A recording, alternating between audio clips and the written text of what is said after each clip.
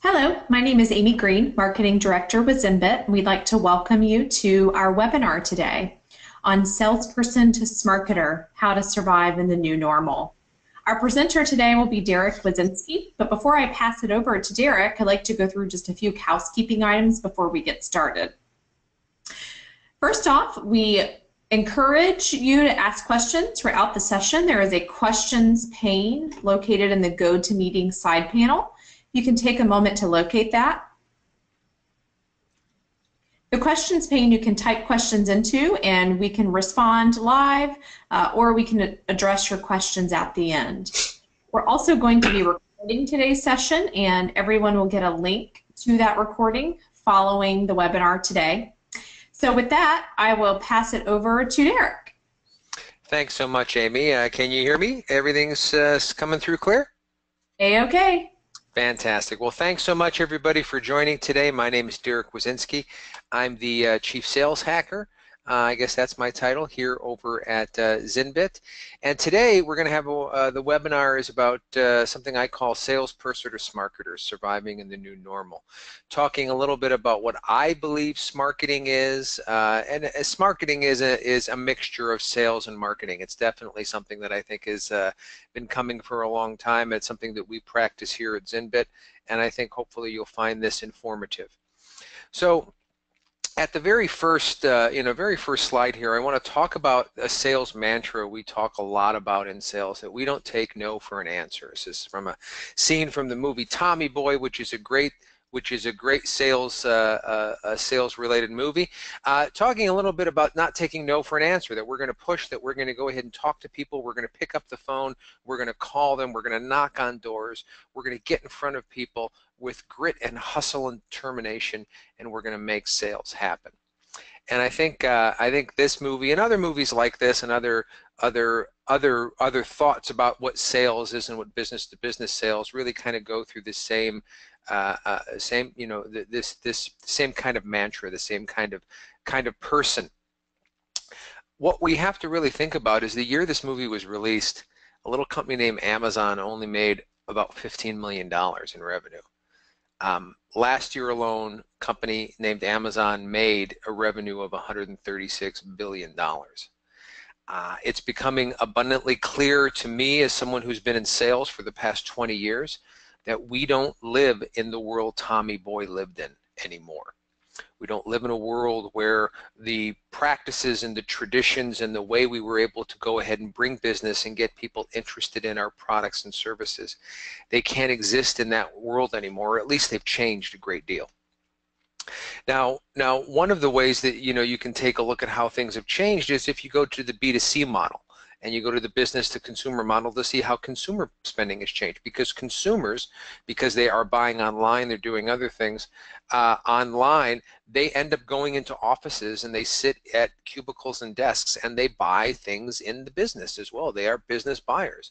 So, out of about 1,100 malls in America, Amazon and other online buyers, buying organizations and buying sites have created an environment where over 300 of those malls are going to close by the end of this decade. And just this year alone, 21 retailers, traditional brick and mortar retailers, announced the closure of about 3,500 stores in the United States. It's becoming drastically clear to those looking at the B2C model that things have changed and they're never going back to the way they were. I'm a child of the 70s and 80s, so going to the mall with my friends, being dropped off by my parents, was a rite of passage. It's no longer a rite of passage because the mall simply isn't there anymore. McKinsey & Company actually did actually released a report a little while back talking about the evolution of B2C sales and what it means to B2B. There is a disruptive new sales model that's going on, and anyone on this call who's dealing with B2B and dealing with buyers, you probably understands that digital enabled enterprise sales is really starting to resemble a B2C e-commerce model, where our large enterprise customers can look up, can test, can find out all about our products without ever stepping away from their computer, and more importantly, without ever talking to us. Now, when you think about your customer, when you think about the customer that we have, that I have traditionally talked to, it's a customer that needed to talk to me as a salesperson to understand exactly what it was they had a problem with. It was consultative selling, the ability to inform, to provide insight, to improve, that was all on a one-to-one basis. The problem is that technology has changed, and our customers are now used to going online, going to third-party review sites, and finding out information, finding out problems, solutions, and even pricing way before they even talk to us. So our traditional way of going out and selling to these people, whether it be outbound, whether it be inside sale, however we do these things, it's not necessarily because our product or service doesn't work. It's because, or that our product or service doesn't offer value. The question we have to ask ourselves is, are we offering value as salespeople in the process? Is there anything that I'm doing in the sales process that cannot be done by a website, that cannot be done by a third-party review site, that cannot be done by another piece of technology? And that's the question we really need to ask ourselves, because as we move forward and we look at the state of B2B sales, we find out that 70% of buyers, our buyers, use social media as a research tool. Over half of them just go into their own social networks, LinkedIn, Facebook, all these others, to engage their peers in conversations about products and solutions. 65% of buyers that actually bought something from somebody in the B2B space said the winning vendor's content had a significant impact on their purchase. And 91% of B2B buyers have increased their expectations of vendors and salespeople in the last 2 years. So I know I talked a lot about content, and we're going to talk a lot about content here, providing content as part of being a Smarketer. But I'm sure you're probably thinking to yourself, well, wait a minute, isn't that what marketing is for? Isn't marketing responsible for carrying the message out to prospects, to suspects, and then once they're interested, we can go ahead and reel them in as salespeople? Well, the issue with that is marketing has always been a one-to-many conversation.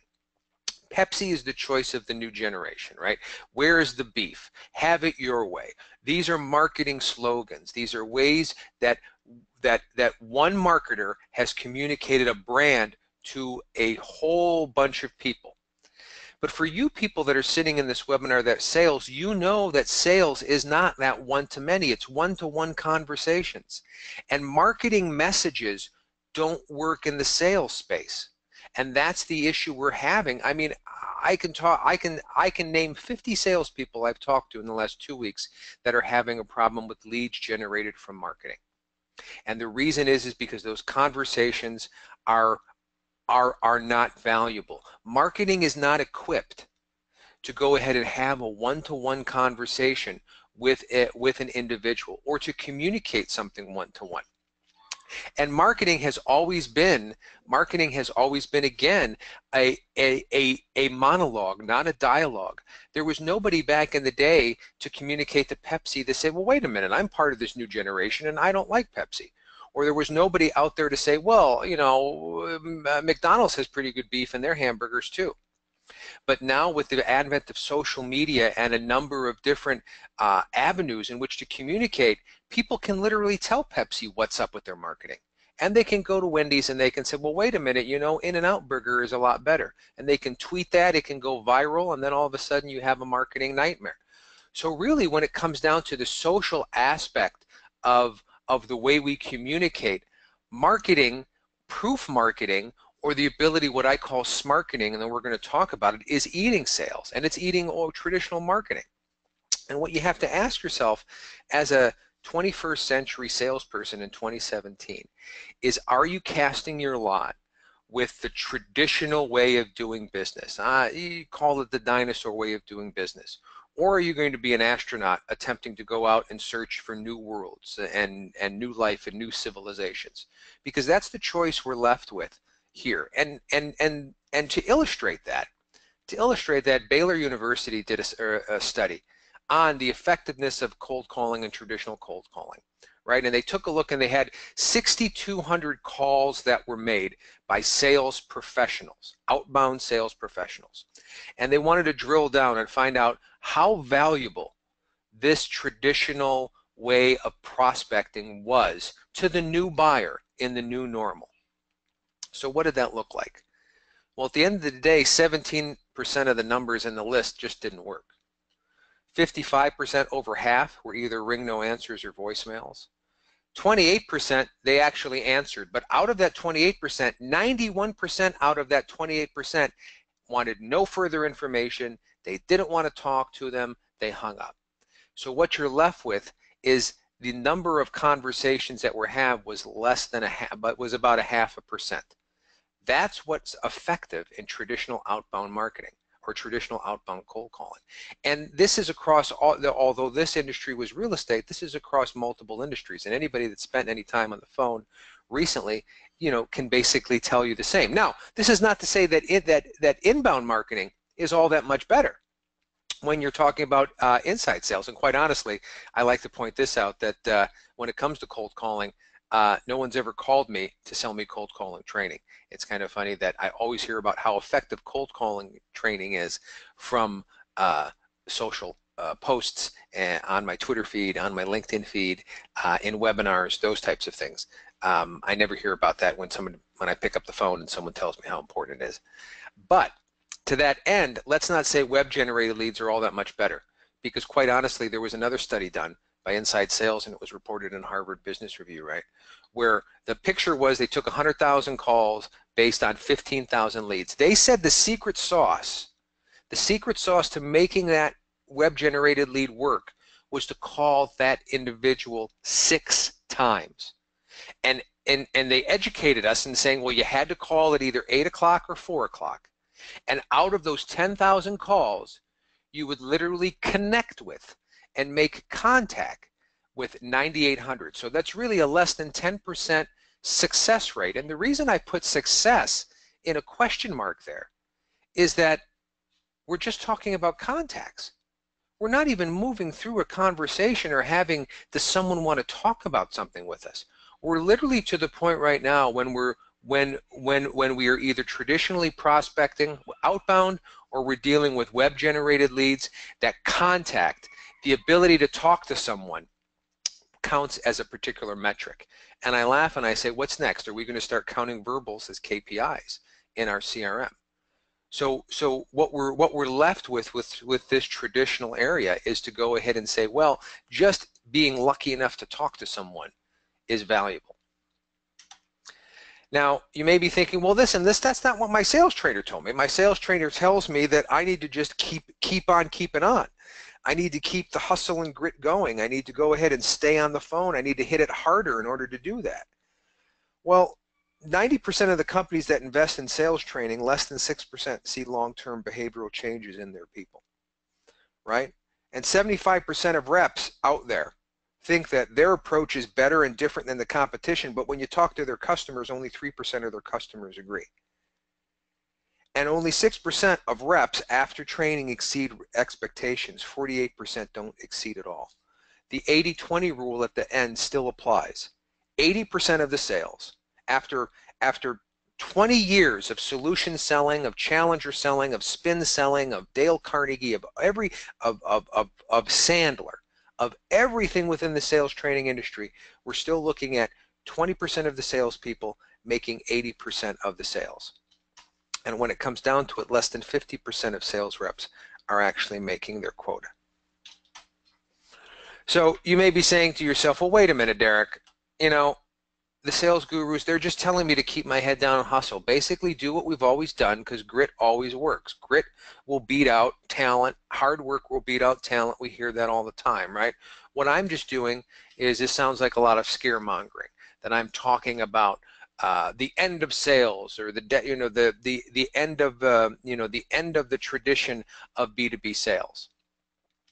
Well, let's talk about disaster movies, because in every disaster movie there's usually someone with facts, figures, and experience who's being ignored. And not until the very end, until the earth is left in the balance, do they listen to those individuals, or they listen to that information that's there. Now, I'm not saying I'm Randy Quaid and I've been picked up by aliens, but what I am saying is there are facts, there are figures, there's information out there, and if you don't believe anything that I'm talking about up to this point within this presentation, I urge you to talk to your own customers or talk to your own family. Find out exactly how they buy, what they like to buy, how they like to interact, because I'll bet you $1 to a donut that you're going to be hearing a lot of the same information from them.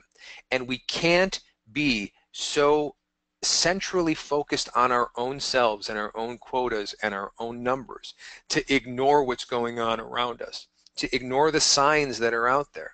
The signs are there. And by the signs, I mean signs in the news.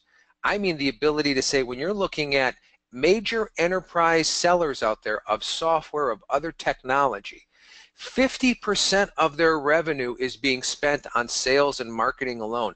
To ramp up a brand new salesperson at HP, IBM, or Oracle, it costs them $500,000 that first year to go ahead and bring that person up.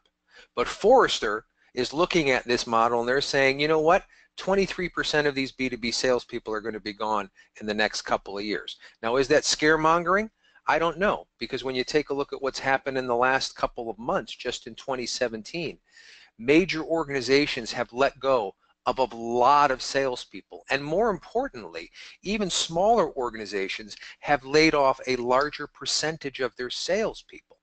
And it's all moving toward a different model.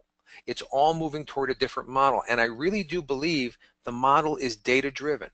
The model is data-driven because customers are saying our salespeople are not prepared to talk business the way we want to when we finally engage with them. And that's the issue that's going on. And that's why we have to evolve from traditional salespeople into what I deem as a Smarketer.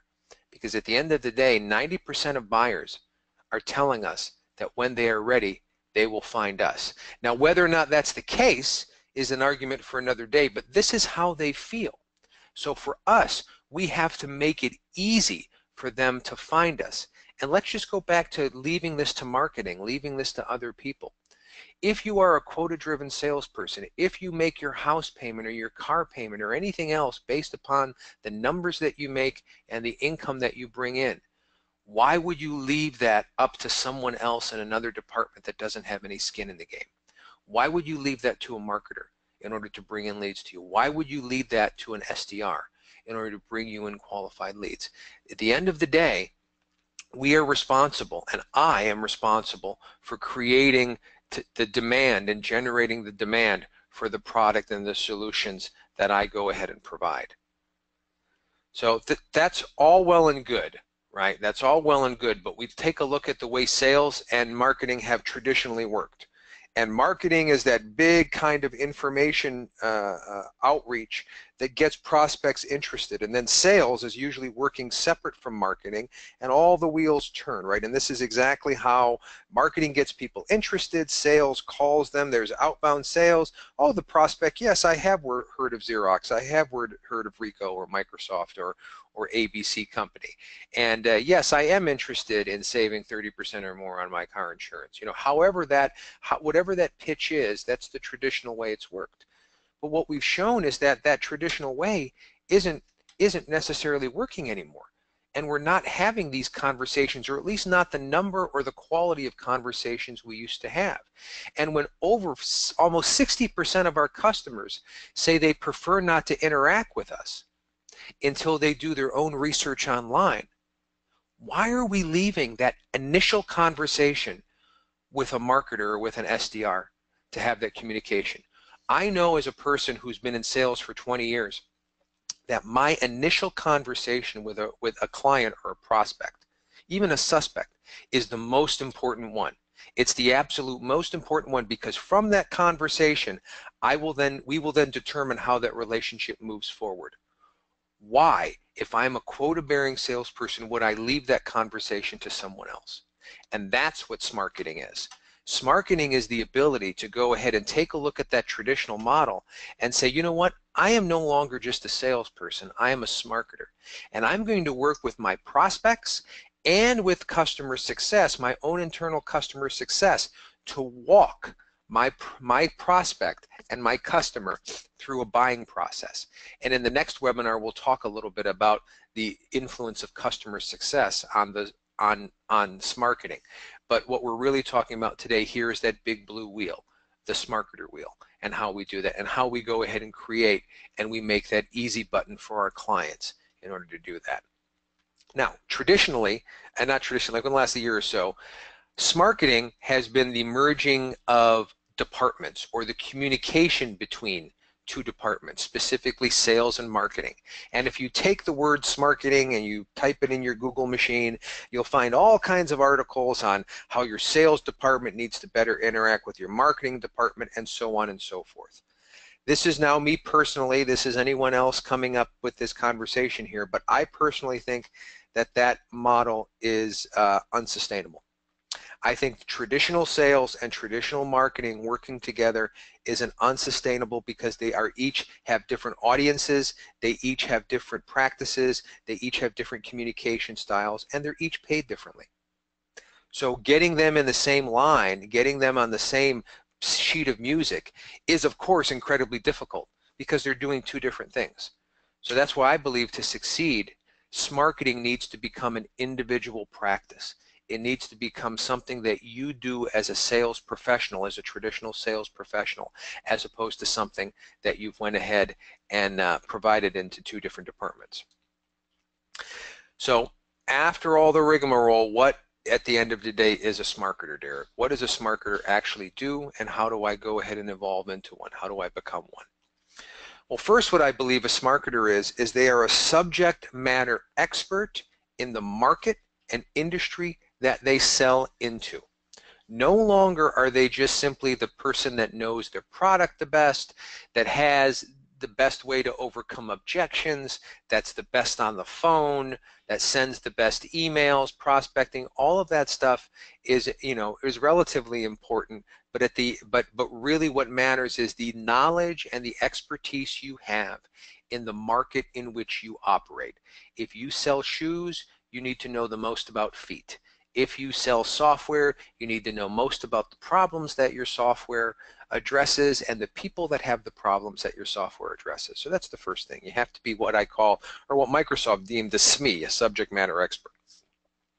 You have to be a content author. And I know this is a big one for a lot of salespeople out there. It's like, well, I don't have time to enter, write content or create content. I don't know where to start. If you haven't already started, you're behind the 8 ball. And I would suggest you jump on it, and I'll talk a little bit how to go ahead and become a content author. But again, if over half of your traditional customers are out there looking at content online before they even think about talking to you, why are you leaving that conversation to someone else? You shouldn't. You wouldn't set an appointment with someone and then send someone else to that first appointment. That would be suicidal as far as a quota-bearing salesperson. So why are you sending that? Why are you letting that happen with the first communication you have, which is that online communication? You also have to be a customer experience advocate. I'm going to go a little bit deeper into that there. But what I mean by that is you have to understand what the customer experience is, not only of the solution or the product that you are selling, but also the way in which your prospective customer deals with your organization, deals with your company, deals with your brand. And you have to understand it, you have to be part of it. Couple other things. You have to be a strategic communicator. You have to be able to know when to talk about what and at what time throughout the process, because the process is no longer the selling process. The selling process, 1997 called, and they want their terminology back. There is no selling process. It's now all about the buyer's journey. And the buyer's journey has different parts, and we'll go into those different parts. And you need to understand, with your subject matter expertise, with your content authorship, and with your customer experience advocacy, where to take those narratives and put them strategically when you're communicating to your prospects and your client. And you have to be a custodian of that buyer's journey. We're going to talk a little bit about why I use the word custodian in that aspect. And at the end, what all of this means And all of this means is you have to become a modern prospector, because what I believe truly is what you're looking at right now is modern sales prospecting. And we're going to talk a little bit about how that can actually turn into business opportunities for you. So what a Smarketer is not. What a Smarketer is not, and this may shock a few people on the webinar, but what a Smarketer is not, a Smarketer is not a closer. Selling-centric focused selling doesn't play anymore, either in the B2C or the B2B process. Sales reps no longer have the power or have limited power within the process. It's all been tilted toward the buyer. With all of the ability to have information online, buyers are far savvier than they used to be. You can no longer look at your client as a pile of money. And that's what that's what focusing on the close, focusing on that process has meant in the past, is that level of high pressure selling to close them, get them to sign on the line which is dotted. It's no longer the case. Customers are rejecting that. They're rejecting it in droves.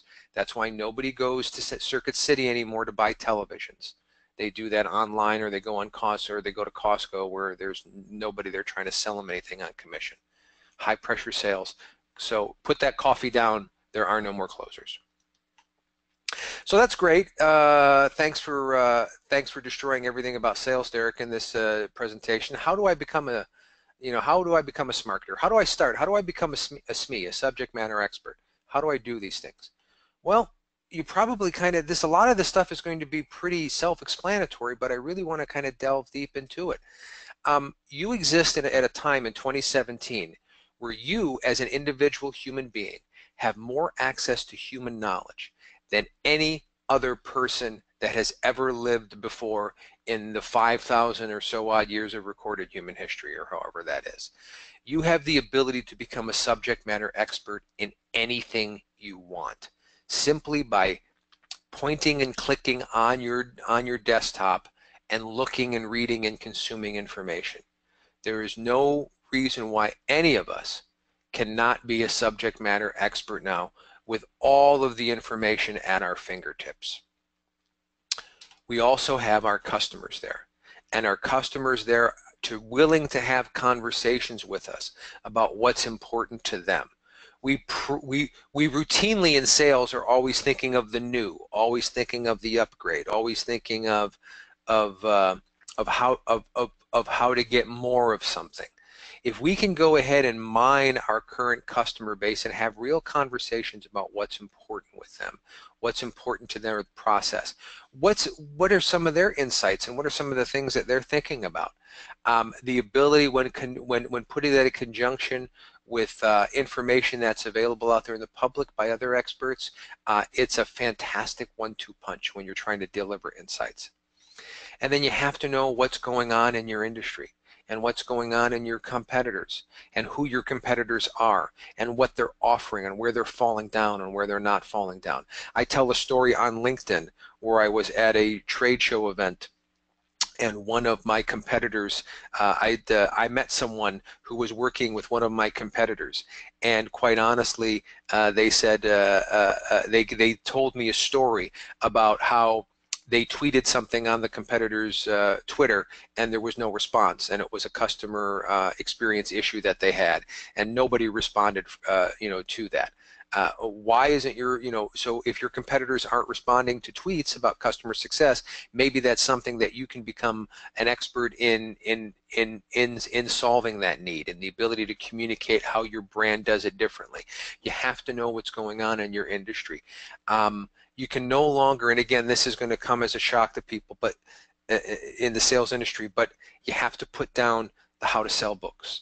You have to put down the how to prospect, how to do this, how to do that. You have to be willing to go ahead and learn about your industry more and learn about what you're selling in. We've traditionally always concentrated on the skill of selling, but the skill of selling is now something, for the most part, is socially unacceptable. There are countries in this world that are outlawing cold calls on the commercial side, or excuse me, on the consumer side. So people don't pick up the phone and call people at home to sell them things. People, these people have jobs and they work in companies. They don't communicate this way anymore. They want to communicate a different way. And either we can continue to do the things we've always done, or we can move into the different model. Well, that's great. How do I become a content author? How do I go ahead now and take this SME-ship, this subject matter expertise, and facilitate the ability to deliver content? Well, again, you at this time in human history have the ability to publish virtually anything you want to an unlimited number of people and prospects and suspects just by simply sitting where you are right now and clicking on a web page and doing that. We're going to talk, whether it be Facebook or LinkedIn or Quora or YouTube or Instagram or a number of different places, you have the ability to provide that content out there. So if you're not developing content right now, and content can be anything. Content can be a tweet. Content can be an article, long-form article. Content can be a video on how you were able to go ahead and save your customer 30% or more on car insurance. Again, it's all about your subject matter expertise, understanding what your customers want to hear, and then giving it to them. And you personally giving it to them, not outsourcing this to marketing or to some other entity and then waiting for the leads to come in. Because as we know, all of us here in this meeting and all of us here in B2B sales, the leads are weak. The leads are weak from marketing. They always have been, they always will be. So the fact of the matter is that unless we take the reins of that ourselves, we're not prepared for the future. Customer experience advocate. Well, how do I become a customer experience advocate? And what really does that mean, customer experience advocacy? Well, your customer, again, will tell you what they like and what they don't like about their competitors, about our market, about anything else. If you go in LinkedIn and you take a look and just do a search on cold calling posts, on posts about B2B sales cold calling, invariably you will get pro articles and con articles. But if you go in the comments, you'll see a whole bunch of salespeople weighing in one way or another, and then the diamonds in the rough are the information you get from customers. The ones that start out, I'm not a salesperson, but, or I'm a buyer for an engineering firm, and this is what I think. And when you read that information, when you read your customers' Twitter feeds, when you read their Facebook feeds, when you see the kind of questions they're asking on Quora and what they're posting on, on Instagram and everything else, you understand what their, not only what their problems are, but what their experiences are within your market and within your addressable market. And again focuses on customer. You also have an entity, most likely in your organization, that deals with customers, and you should be talking to them. You should be interacting with them. I go so far as here at Zinbit, I wrote an article about this a little while back. All of our sales personnel and our salespeople and people that have forward-facing, customer-facing sales positions take a turn on the help desk, take a turn on our customer success desk every single month. And for a couple of hours, they answer calls, they answer chats, they understand. And this rolls up all the way to me.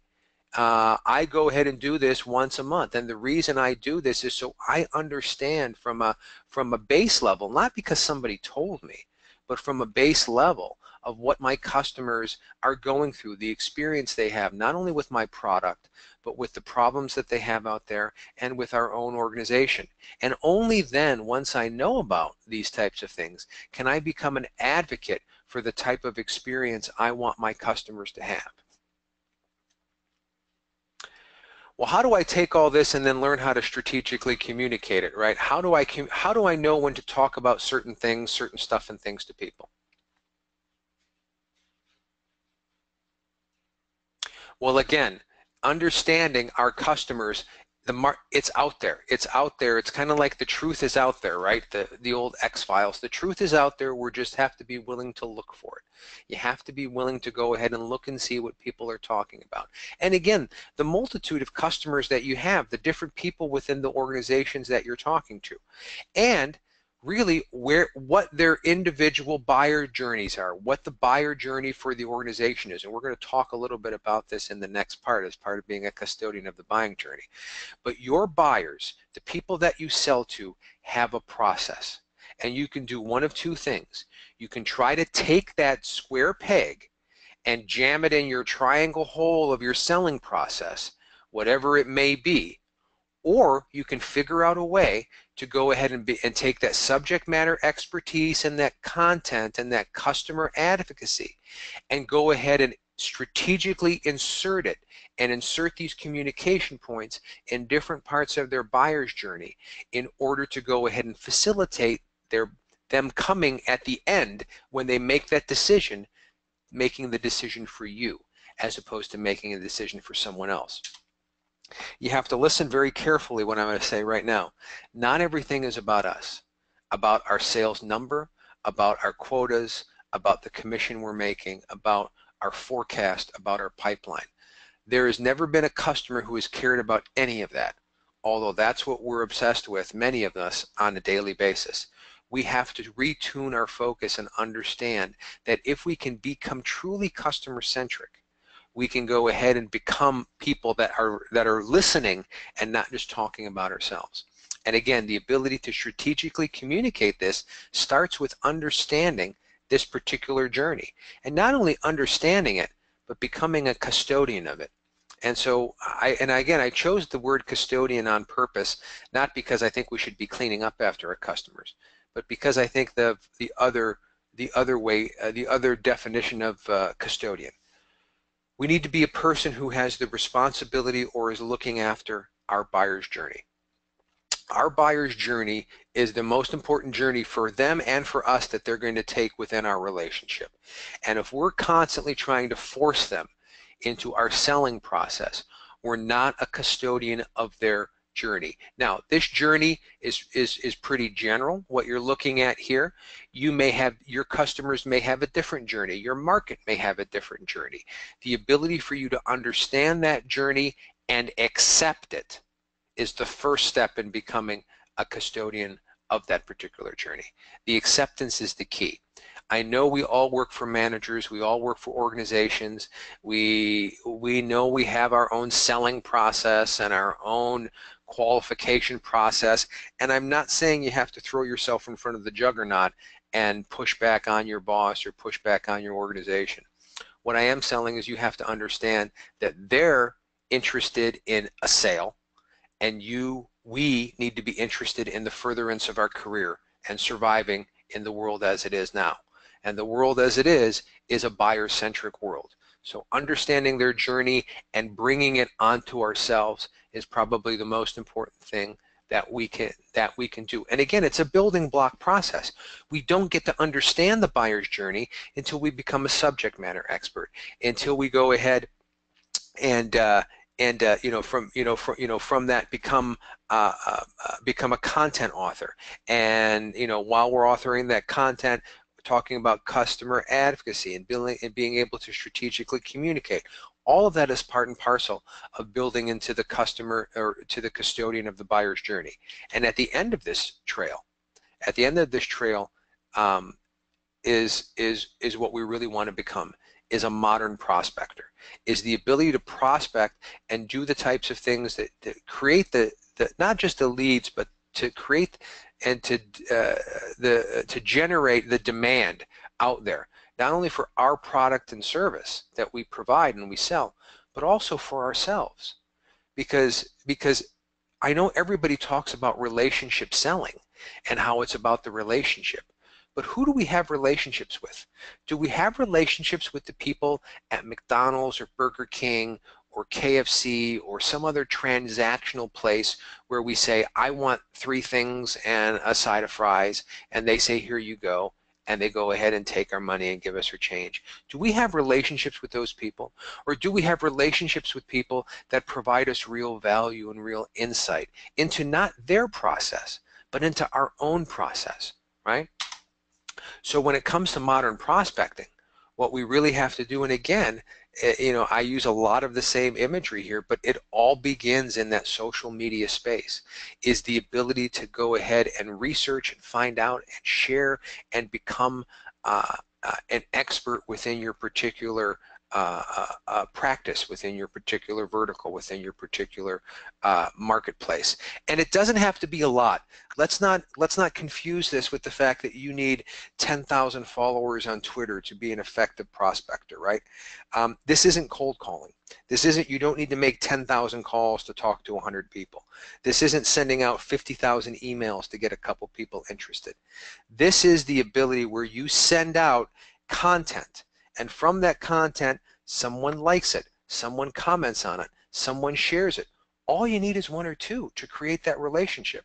If you write a piece of content on LinkedIn and 3 people comment on it, those are 3 potential prospects that you should be dealing with, that you should be talking to, that you should then engage with and go ahead and engage in a process. That's modern prospecting.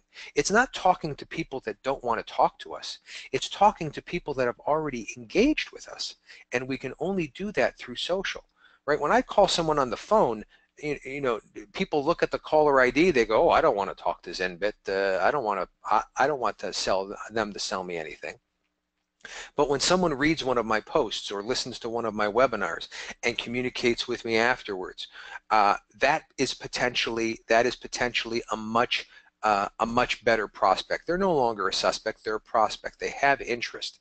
And again, when I build into that, my customers can provide, if I've done all of this right, and if I've went ahead and created customers that know I'm a subject matter expert, that love my content, that know I'm an advocate for their customer experience, that understand without a doubt that I know how to strategically communicate and effectively be a custodian of their buyer's journey, they're going to refer me to like-minded individuals in their network. And the referral business becomes an actual ability for you to go ahead and utilize current customers, your current customers, because you've controlled the whole communication up to that point. And you can they'll come to you and they'll provide you real referrals. Not call this guy because I think he should, but real referrals. Because remember that slide at the very beginning, the vast majority of people go to their own social networks to talk about brands, to talk about solutions. So you should be building these customers throughout this process. Because remember, buyers will consume up to 60 pieces of content before reaching out to a salesperson. So if you're a modern prospector, and again, I know I hit this nail a couple of times directly on the head, but why are you outsourcing that content to someone else who doesn't have any skin in the game as opposed to the value of that content out there? Now, I talk a lot about this in the other Sales Hacker webinars. You can go to zenbit.com/blog, and you can take a look at how you can create some of this content. I deep dive into these into these ways of going ahead and becoming a modern prospector, and you can take a look at those there. Now, being a Smarketer, again, it's all about these 6 things, I believe, and they are not one-offs. You can't do one and not the other. They build upon each other. It all starts with subject matter expertise, in which you build content, and that content and that expertise demands that you become a customer experience advocate. Once you know all of those things, you can strategically communicate parts of what you need to communicate in your customer's buyer's journey, and then at the end of the day, you are a modern prospector. You are a Smarketer. And again, this is an entity where this is a person that I believe, and again, this is just me talking to you here, but I believe that this is the future of sales. These are the people that are going to remain after the big cull, as Graham Hawkins talks about it, the big cull. As Forrester says, all of those B2B salespeople are going to be let go. These are the people that are going to remain, the people that can merge traditional marketing with sales and communicate as a singular entity. because really this is the person our customers want to have a relationship with. It's not an SDR. It's not a person who's just an account executive.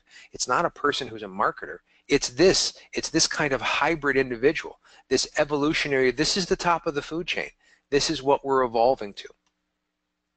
At least I believe so. So tools and links to start your evolution into Smarketing. Well, a lot of it has already been talked about, but the very first is you have to find those insights. You have to take the time, whether it's your own time, whether it's company time. I'm not going to tell you how to spend your days as far as, you know, what you're doing throughout the day, but you need to find time to create and find your own insights and to build yourself as a Smarketer. And once you do that, there are a multitude of different mediums in which you can go ahead and share information, whether it be written, whether it be video, whether it be audio. You have the ability, I think Quora, the big Q there, if you take a look, that is a big underutilized aspect where you can literally become an expert in a certain certain subject, and people will rate your answers up and down, and the better you're rated, the more people will ask you. I've gotten business off of Quora, off of answering people's questions that had to do with what we do, which is interacting with Salesforce and dealing with you know, and dealing with Salesforce and making Salesforce work for you in your organization. Your own websites have your company's websites has a whole ability to go ahead and provide you insights and provide your customers insights. You should take a look at what's going on your websites and inform your organization whether or not that's working. And I know that's hard. I know that's kind of, sometimes it's kind of like leaning up against the wind trying to get something done there. But it is worth your time in order, because that is still the main way prospects will look at you and your organization before they talk to you, which is your website. And if you don't feel good about the content on your website, if you don't think the stuff from marketing that they put up there is actually helping at all, why are you there? Why are you letting that dictate your process? Because if you feel that information is weak, if the main way people think about you feel is weak, that's an issue and that's a problem, and a lot of this falls down from that aspect. And then there are packages like we have Zinbit, which not only interact with Salesforce but provide you a lot of tracking capabilities and how people are looking at your content, how people are looking, what people are interested in your blog posts, what people are interested in your pages on your website, so on and so forth. The most important thing, and I think anybody that has read my articles or listened to any of these webinars, I'm tired of the glib generalizations about sales and selling. I think it's a little long in the tooth to be talking about hustle and grit and only the strong survive, and we're all wolves and everybody's a deer and all these other things. Sales is extremely complex and it's ever changing. And unless you're trying to sell sales training or a sales book or something else like that, that doesn't really help. That doesn't really help. I can't tell you, if you're here on this call, whether or not this process or what process will work for your selling, because some of you are selling software, some of you are selling industrial machines, some of you are selling other things. You understand that. So I'm not going to make a glib generalization to tell you, well, you should never call people on the phone, or inbound sales doesn't work for you. It may not. I know what the general consensus is. But what I am saying is we have to invest in ourselves and invest in our own expertise, more importantly than just being a generalist. Graham Hawkins, again, said it in his book, The Future of Sales. The sales generalists are the ones that are going to die off. Specializing in customer insights, specializing in customer experience, specializing in strategically guiding someone through their own buyer's journey. Those are the people that are going to be left at the end of the big call. I do have a quote from Winston Churchill here, and I kind of utilized for this particular. I don't think this is the end of B2B sales, right? I don't think this is even the beginning of the end. This is the end of the beginning. We have traditionally sold this way because that's the way we could work in the physical world. And technology kind of came in, and there were phones and there were other things that we could do. But the J curve of technology in the last 15 or 20 years has drastically changed the way people sell. It's changing our physical landscape. It's changing. The malls of America are disappearing. Main Street gave way to Walmart, and now Walmart's closing. The way people buy, the way people interact. You know, people aren't getting carpal tunnel in their wrists anymore. They're getting it in their necks. This is what doctors are saying because they're looking down on their smartphones and on their tablets. It's physically changing the way we feel in our bodies. The technology is. So the fact is, this is the end of the beginning of traditional B2B sales. And what we're brought into is a new world, a new way of doing this. And I truly believe that this Smarketing, the melding of traditional marketing and sales, is the way in which we can not only survive the new normal, but we can go ahead and succeed in the new normal. To the end of that, I put my money where my mouth is here. So I know this is a webinar. This is kind of one way. This is kind of broadcast. I'll go ahead, and anyone who has taken this webinar and who's interested in anything that I've talked about, if you're willing to give me a little of your time, I'm willing to give you a little of my insight of what value it is up to you personally. So if you want to take a 30-minute mentor session with me, you sit around, you go to that link, you can go ahead and choose 30 minutes to sit down with me. We'll talk about your market. We'll talk about how you can become a subject matter expert. We'll talk about how to evolve to a Smarketer.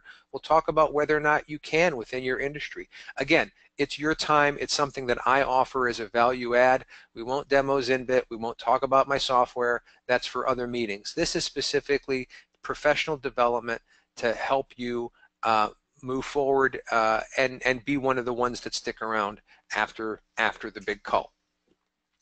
Now with that, I'll go ahead and we've got a couple minutes left, so that's the end of the webinar. If there are any questions, you can feel free to go ahead and ask some questions here. So it looks like we have one question. How do you hire new sales rep by this definition of Smarketer, which would traditionally be put in an account management customer relations role? That is a great question. Answer is, we don't. And what do I mean by that? There's going to be an article coming out on the Sales Hacker website very shortly where we go this in great detail.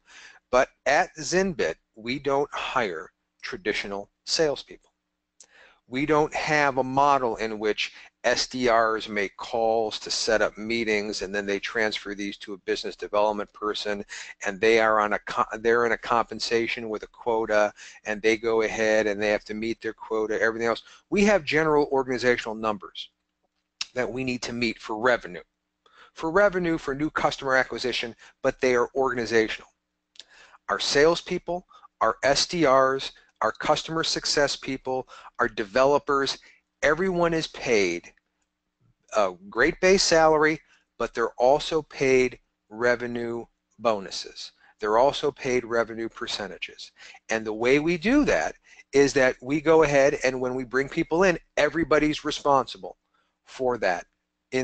Everybody's responsible for marketing, everybody's responsible for sales. Now, for smaller organizations, as we are, that works. But as we're growing, we're finding the ability to scale that.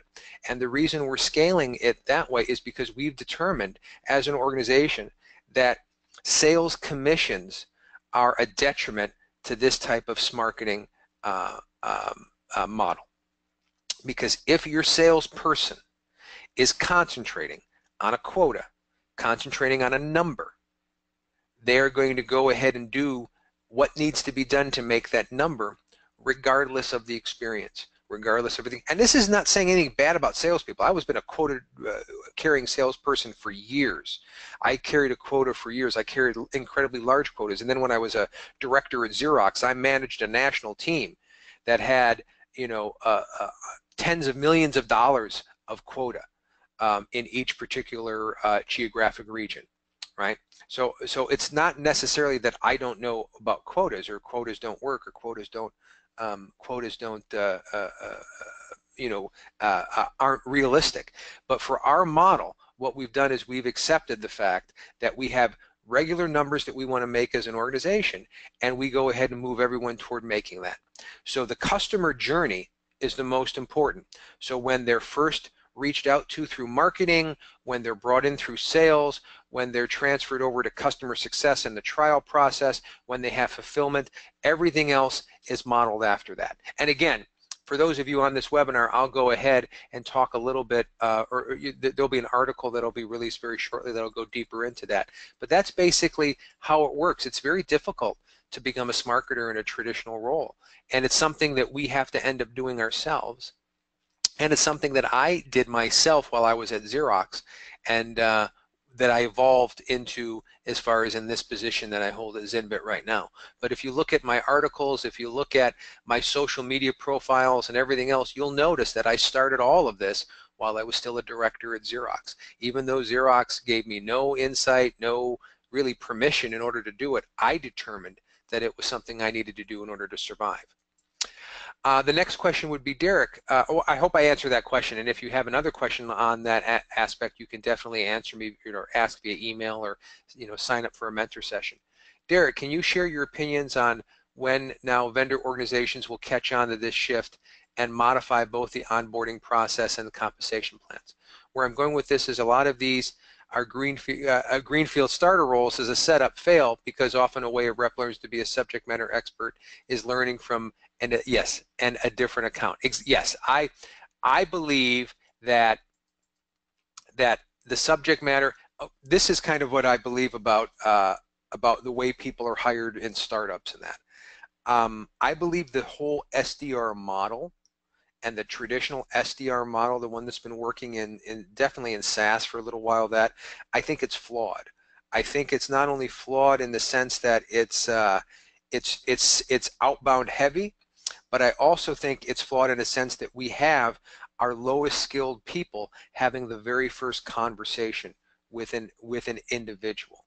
And if we do believe, as all of us are told, that the first conversation is the most important, our models need to change. The people that talk to our customers first here at Zinbit are the most knowledgeable. They are the highest paid. They are the ones that have the most industry knowledge, that are the subject matter experts. In my case, the ones that have the grayest hair. I mean, these are the people that we make responsible for the first communication to our particular clients. They're the ones that write the content. They're the ones that manage the marketing. They're the ones that go out there and do that. And the reason is because that individual communication is so incredibly important. As the customer is involved and brought into, as they're brought into our process, or we kind of meld with their process, then they deal with what are traditionally known as SDRs, but we kind of call them process concierges. And what they do then is those people are not lower tier employees, but they're less experienced employees. But what they are experienced in is the trial process, managing someone's trial software process, managing someone through their buyer's journey in order to go ahead and get them to go from a trial to becoming a paid customer, so on and so forth. And as those people gain that expertise, they can evolve into a first-tier salesperson, reach-out person. I so believe in prospecting as the primary thing a salesperson should do. I want to take everything else off of their plate. A salesperson should only be generating demand, bringing people into the top of the funnel. After that, they should be handed off to a machine, to a process that can manage the trial, manage the proposal, manage the pricing, and in the end, manage the signing of the contract and the fulfillment and everything else. So we truly believe that, and we've built an engine to that from that aspect. Let's see here. I have another question. How do you get companies to buy into an individual contributor in an SDR role? Well, how do you get company buy-in as an individual contributor in a lead SDR role? That's the sticky wicket, isn't it?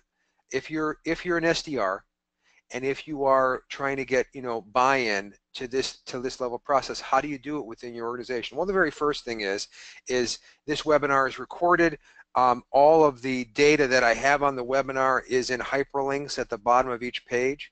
So if you want to go ahead and pull together that data, that information for the people you need to talk to, that works as well. But I've often noted that data gets information, but often more often than that, stories do. The ability to go ahead and communicate this process and try to sell it internally. I will tell you this, I'll be realistic. I'm not a sales trainer. I'm not going to tell you if you make 1,000 phone calls a day, you're going to, have a boat, have a 40-foot yacht, and, you're going to be, lighting cigars made of $100 bills with $50 bills. I'm not going to go ahead and blow wind on you that way. I'll be honest with you. This is a hard sell for many different organizations. And at Xerox, I tried to go ahead and sell this internally. This was before Xerox split up. And I tried to sell this internally. I was brought in by part of an organization that really wanted this kind of selling, this kind of prospecting, this kind of model. And I was literally pushed down and beat down every single moment of that particular experience. But it didn't, again, it didn't dissuade me for doing it myself. And every time I heard no, I just redoubled down and did that. And maybe at the end of the day, that's how we don't take no for an answer. It's not so much taking no for an answer from our internal customers or our external customers. It's taking no for an answer from our internal people, the people we report to, and the people our people report to, our bosses report to. Because really, those are the people we have to sell on this. You will never have to sell a customer on Smarketing. That's what they want. The people you have to sell are internal to your organization.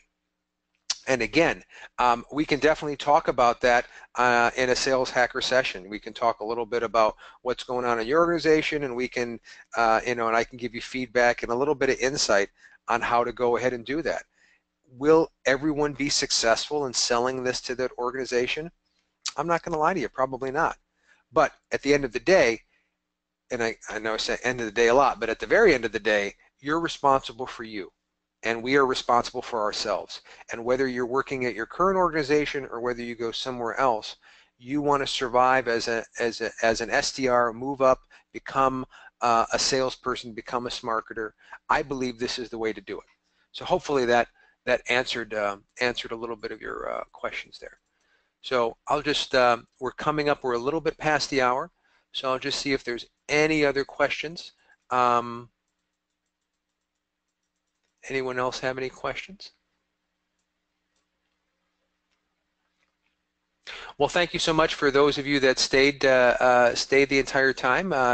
Everyone that signed up for this webinar will have access to the webinar via a link that will be sent out after this. I do urge you to go ahead and, if you'd like to, sign up for a mentor session, and hopefully that will provide you value. Thanks again for going ahead and coming to our webinars. Our next webinar will be announced very shortly, but it's going to be about customer success.